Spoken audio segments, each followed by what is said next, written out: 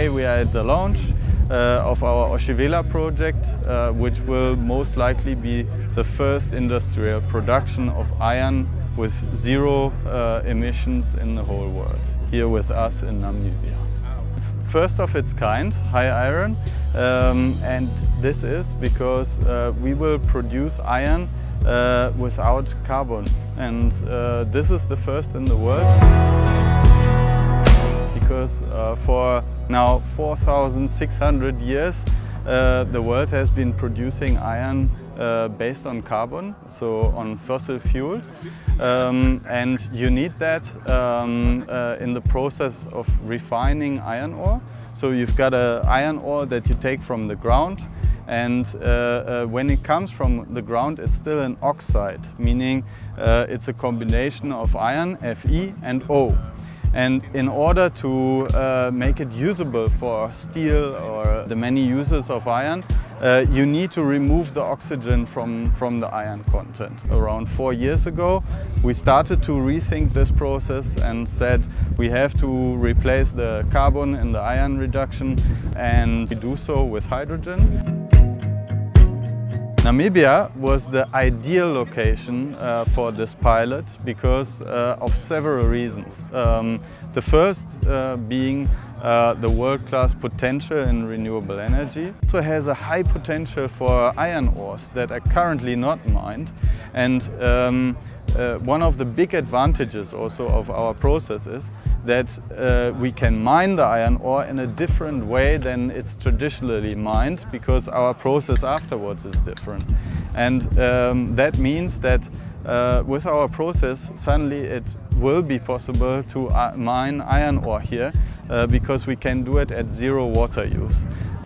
And the third is because of the very efficient legislation and the good governance of Namibia. So the promotion for investors, the keen support that we got, also the cooperation agreements, for example in our case with the German government, they enabled this project, and that's why Namibia will most likely end of next year be the first producer of green iron in the whole world.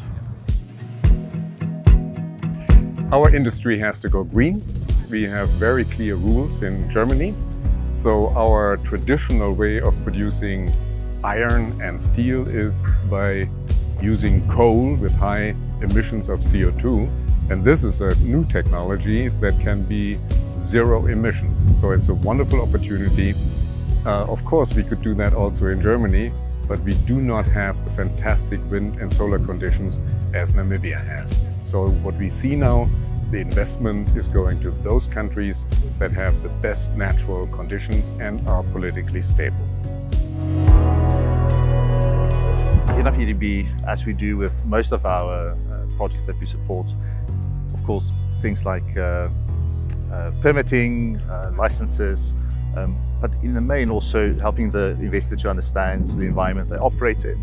Of course, we all know that this part of our country, the desert, is an eco-sensitive area, and we also, of course, held the hand of the investor to kind of go through those processes and to also find land that is appropriate to develop a project like this.